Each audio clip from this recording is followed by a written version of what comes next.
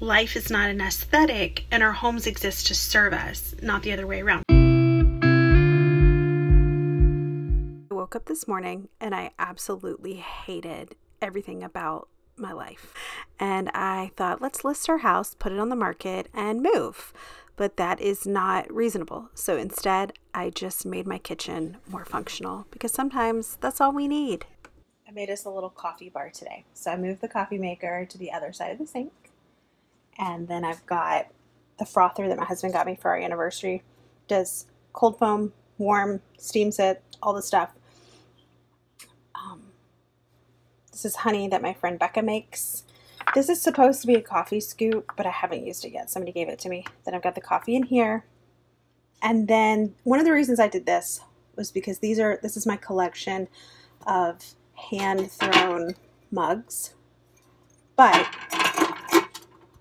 I was keeping them in the window and I was worried that over time the clay would start to deteriorate. My husband's travel mugs that he drinks out of every day, candles, and then I just stuck this over here for now. It's like hot chocolate, K-cups, and my Java sock for my iced coffee. And then up here I've got, you know, mugs and stuff, but I've got my mugs that I take my iced coffee in, so. I love you too. Speaking of iced coffee, this was $3.99 at Aldi today, and I bought this before and I really liked it. It's 32 ounces of concentrate. It says it makes 8 to 12 cups. It's more like 6 to 8, but I bought 4 of them because we absolutely love this. Another tip, these salads at Aldi are $2.99.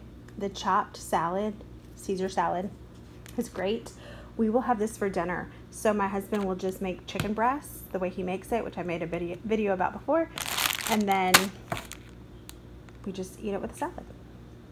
And then I'm going to talk about these in an upcoming video, but I made 2 coffee syrups today. So this is brown sugar cinnamon. This is vanilla. I put a vanilla bean in there. I just used some jars that I had. These took less than 5 minutes to make. My husband baked bread over the weekend, and I'm going to make my kids an open-faced toasted turkey sandwich. 2 of them will eat it, 2 of them won't, and I will just make them something else because that's what I do. Sorry if you hoped for some advice on getting your kids to eat things. You won't get that here. I'm going to put my reusable bags away so I know where they are later. Progress. This is absolutely what this room looks like every day when my kids are finished with school. So I'm going to clean it up. I know I should make them clean it up, but stuff doesn't get put back where I want it to be. And so this is just something I do. They can clean up something else.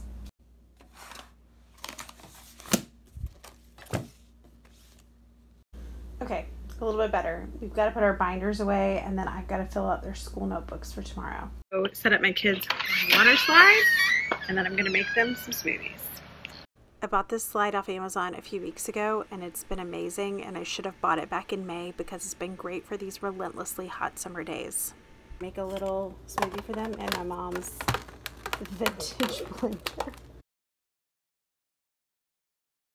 It's hot outside, and I sweated a lot. So now I've changed into my house dress. This is a dress I got from Walmart 2 years ago, and it is my house dress. I wear it all the time when I'm just cleaning or existing and I don't want to put on nice clothes. But I thought I would go back to what I was talking about earlier about waking up and just hating your entire life.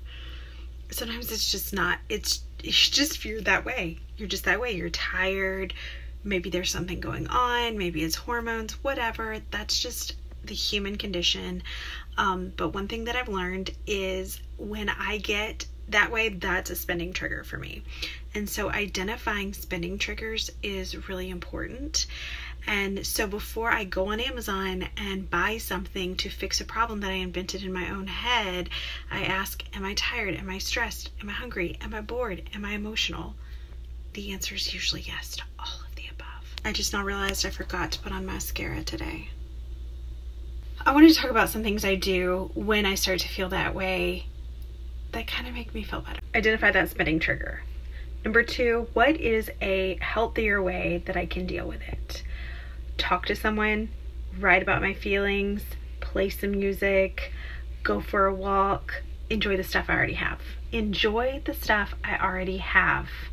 Light a candle, get out the good towels you got when you got married, and enjoy the stuff that you have, because your life is a special occasion. Don't save all of your things. And then what can I do to make myself feel better about the space that I have, using only what I have? So this is a challenge that I give myself.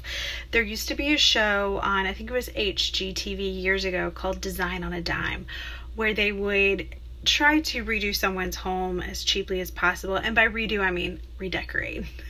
And sometimes they would do it for free by just taking things that they already had in their home and reappointing them.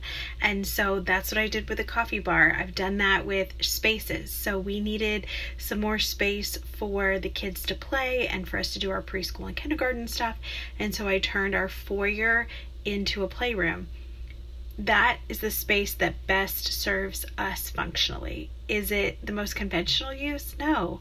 But I don't care if people walk into my house and there's a Melissa and Doug rug on the floor with train tracks on it, because this is my house and we live in it. Like, actual humans live here. Life is not an aesthetic, and our homes exist to serve us, not the other way around. We're not living in a showroom. We're not living in Pinterest. We're living in homes, and they need to reflect our real, actual lives and values. Okay, so I did that at the coffee bar, and now I'm going to show you how I've also done that at my desk. So how I make my tiny little desk a functional space for me. Here's my pantry behind me. There's my dining room. Here is my actual office. So these are floating shelves that my husband built me. It's just one shelf. And I've got old planners, index cards to make notes, a mug with pins in it. Those are all of our chat books, Tums because, and then notes that I write myself to stay motivated, and some notes that my kids wrote me. This desk was my grandfather's. I redid it a few years ago. It was the gift that my grandmother got him the first Christmas they were married. Laptop, second laptop, Bluetooth. Yeah, my mind completely blanked on the word keyboard. And then this is just a docking station where I keep them. This I moved from another room. I needed a little shelf so I could slide my sticky notes under it. I already had this. I've got a little touch lamp, boop, boop, boop, boop. A mug that I keep pens, pencils, my eyeglasses, and moisturizer, coffee, always. And then this is my little timer. So it's a cube timer. You can do, turn my lamp off, 10 minutes, 5 minutes, 3 minutes, or 1 minute, based on where you flip it. So there you go. And my noise canceling headphones. I've had these for several years. They're Sony. They're kind of expensive, but I've only had to charge them a handful of times because the battery lasts for so long. And that is great for working at night. It's also great for just listening to brown noise or lo-fi to keep me on track. My timer keeps me on track. Okay. This video was very random. But thank you for being here anyway and for hanging out with me. And I would love to know, what do you do when you feel just so discontented with your life? And how do you make your space beautiful without spending money? I'd love to know. Thank you for being here. It's the computer my son drew me. And I'll see you soon.